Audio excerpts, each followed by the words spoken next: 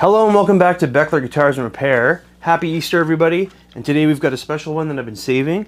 This is a really crazy old 1979 lawsuit era Japanese guitar. This is a Fresher Straighter Protean series FS-682. And it's got a bunch of actual analog built-in like 70s effects. It's quite cool. All right, let's check it out.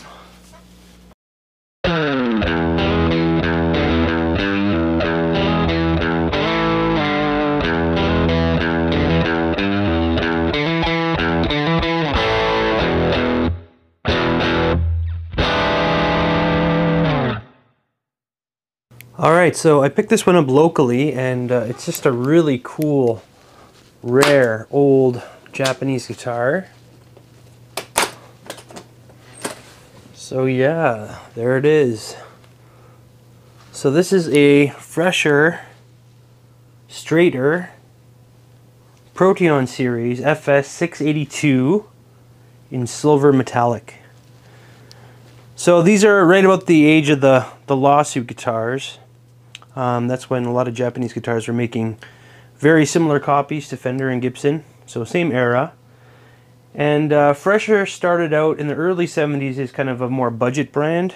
They were cheaper kind of guitars, but then toward the end of the 70s they started getting really high quality and putting in some really wild specs and features into their guitars.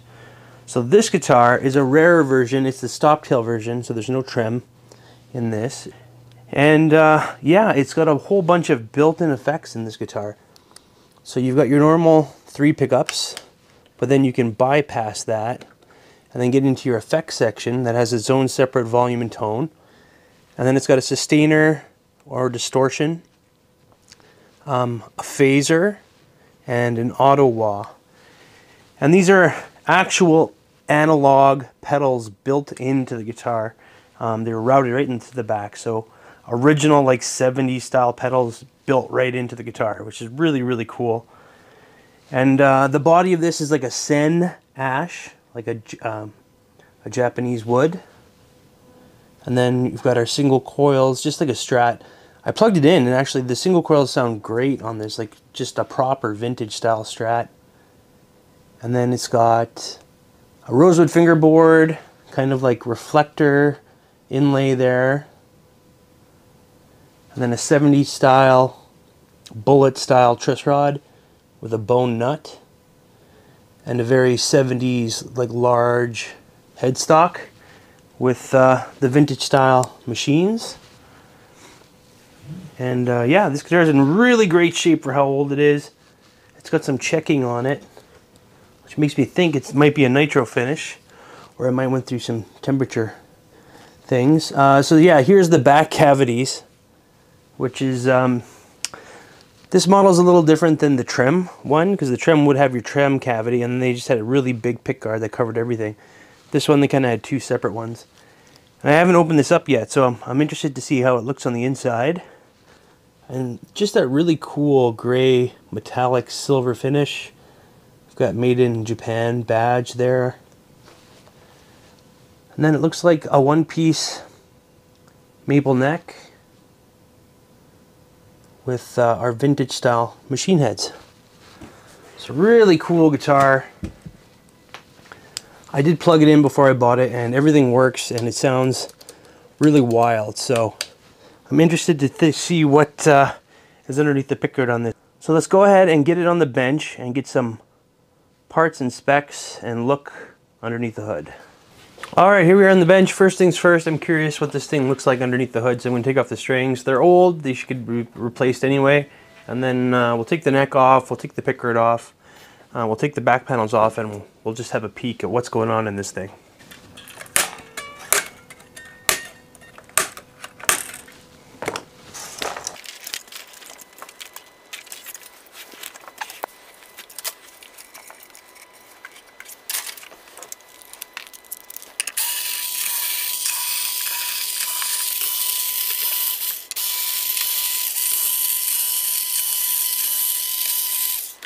All right, I want to be very careful during this process because this thing works and it's pretty old, so, and it's likely probably pretty complicated underneath the hood. I don't want to mess something up and have it not work when I put it back together, so I'm going to go slow. I've never taken one of these apart before, so it appears to be lifting. Oh, okay.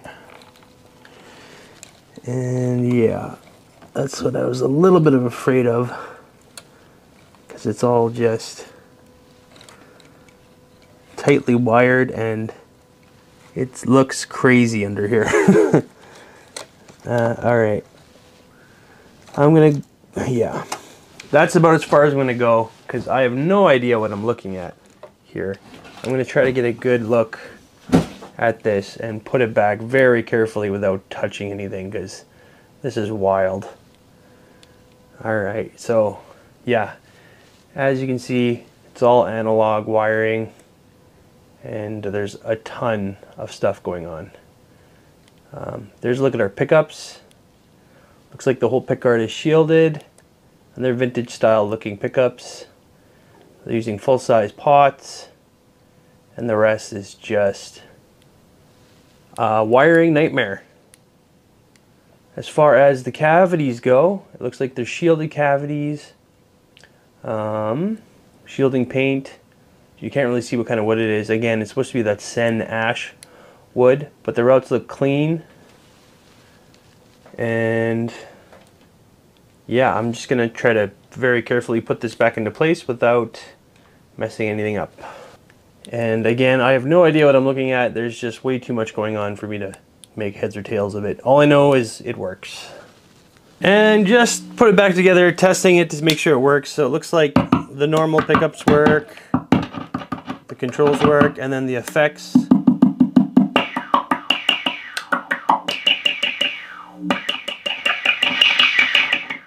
Yeah, you can tell they're working. There's some wild stuff this thing can do. So that's great. I didn't cock anything up.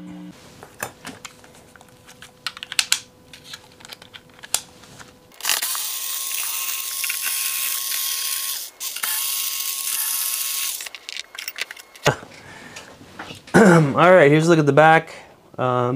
More electronics back here. They couldn't fit everything under there, so they stuffed a little bit more in there. And it looks like it uses 3 AA batteries to work. I don't know if that's a modification, although, I mean, that's the size of the route. So, yeah, I imagine that's stock. So yeah, if you need to change the batteries, there's 2 screws. There's actually little receivers into the screw too, because you're going to be taking that out a lot. So if it was just a standard wood screw, that would degrade over time and then become loose. But so they put little receivers in there, so that's pretty cool. And then you just plop 3 AA batteries in there. And then yeah, there's a look at our back route, and it's a string through design, so that's where you put your strings. Pretty neat. Alright, here's a look at our neck pocket. So yeah, nothing to write home about in there. Just looks like a standard neck pocket. There's no factory writing at all. There's no shims or anything, so that's cool. And then here's a look at our neck. Again, no writing at all, but appears to be well constructed. One thing I did notice is look how thin of a strip of rosewood is on there. Usually it's quite a bit thicker, but this is a very, very thin strip of rosewood. However, it does look great. It might even be Brazilian because it's really got those red streaks in there. And in this era, Japanese guitars were known for using Brazilian rosewood. So I'll have to do a little bit more research on that, but yeah, it definitely does look like a Brazilian rosewood. And let's check to see the fit of the neck. So yeah, it's a nice tight fit with not a lot of room to move in there, so it's a pretty nice tight fitting neck pocket. So even with all those electronics still weighing in at a pretty nice weight at 7 pounds, 13.2 ounces, or 3.55 kilograms. I'm sure all the electronics are messing with the readings a little bit, but if we do in the bypass mode, our pickups are reading a 4.35 in the bridge, a 5.86 in the middle position, and a 5.88 in the neck. Now if I switch to effects, that makes it jump up to 12.8, and it reads the same in every position. So whatever's happening with that effects, it's boosting the signal quite a bit, even with all the effects off. So interesting. Neck depth at the first fret is a 0.83 inches and 21.21 millimeters. And at the 12th fret, that's a 24.4 millimeters or a 0.96 inches.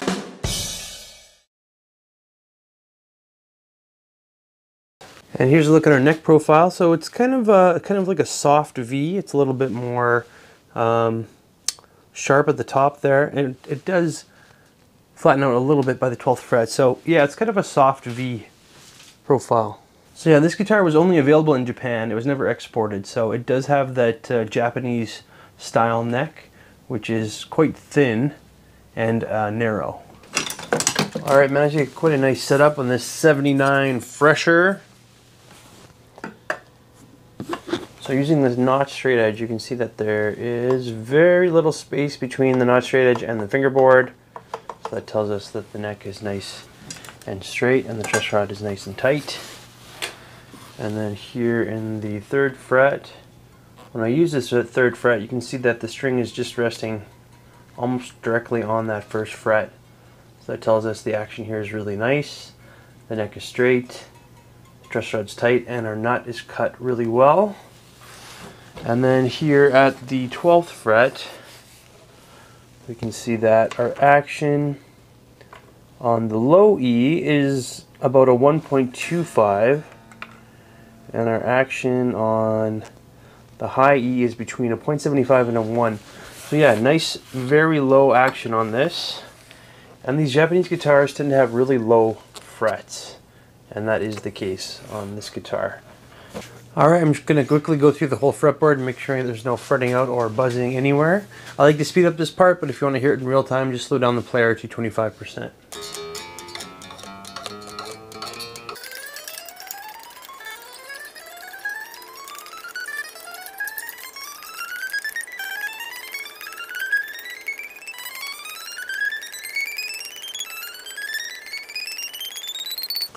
So yeah, very nice low action with no buzzing or fretting out anywhere. And yeah, no fret sprout on this guitar either. Plays really nice and the neck feels good. Alright, let's go ahead and plug it in and hear how it sounds. Alright, I'm plugged into my 1965 Fender Bassman. I'm just going to run over the pickups, get some tones clean and dirty, and then we'll switch over to the effects portion and just do a couple riffs with each one of the effects.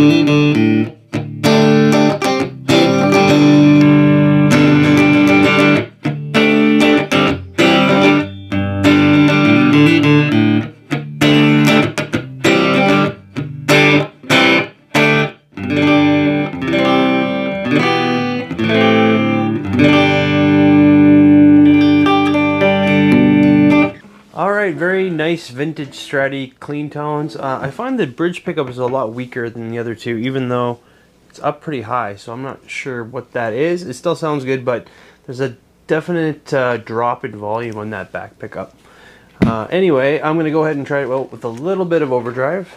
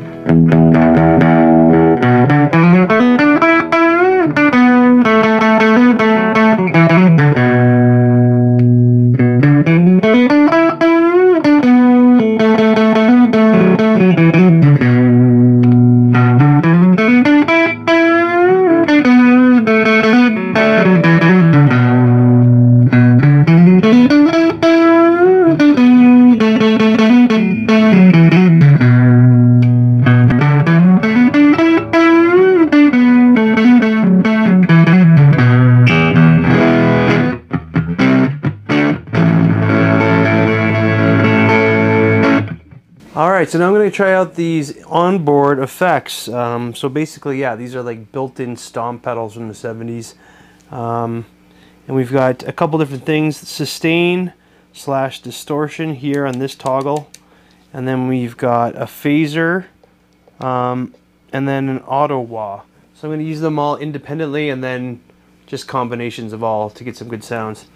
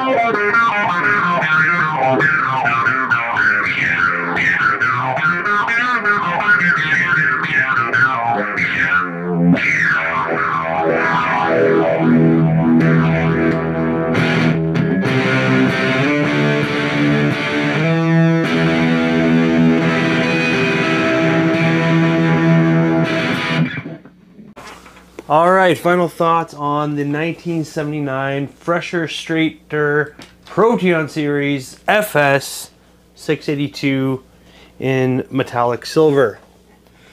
It's a fun guitar. It's cool.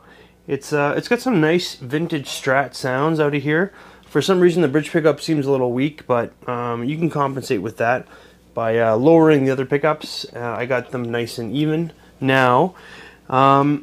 But yeah, all those built-in effects are just crazy. You get some really, really cool vintage sounding, like 70s effects. You get a really nice sustainer and distortion effect in there that's quite usable. The phaser was really great too. The auto-wah was a little hard to dial in. However, in some positions it was rather usable. If you use all three at once, I mean, it's kind of just a big mess. But I'm sure you could use it for something. There was some usable tones in there in every position and in every combination. Yeah, it's just really, really kind of powerful what you can do with this guitar. You get all your normal tones out of the bypass switch, and then you can really get crazy with some of the effects that are built right in. So if you got really good with dialing all this in, you can get some crazy tones out of this thing. And yeah, it's just really unique. The neck feels great. It feels like a proper old like V profile Fender neck. And the fretwork was really good on this guitar. It plays nice and low with no buzzing or fretting out anywhere. And yeah, the body is that Sen Ash. It's nice and light. It's not too heavy. It plays great. It sounded really good. And yeah, it just really seems like a really high quality guitar too. The machine heads seem very, very high quality. Stayed in tune really well. Bone nut, yeah, Brazilian rosewood fingerboard, and all the components on the inside look really high quality too. It's really, really, really complicated underneath the hood, like I showed. If a wiring issue ever arose, you'd need to have a really good luthier who knows what they're doing, probably even an amp tech, to fix it for you.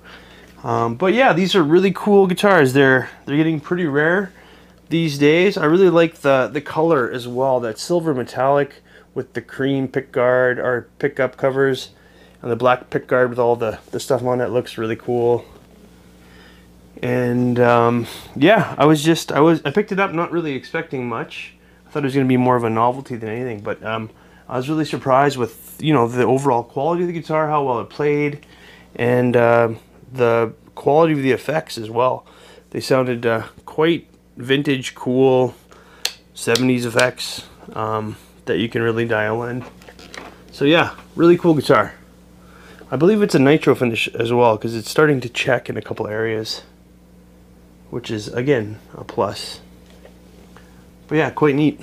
But that's going to be it for today. Thank you for tuning in to Beckler Guitars and Repair, and I'll have more for you really soon. Thanks a lot.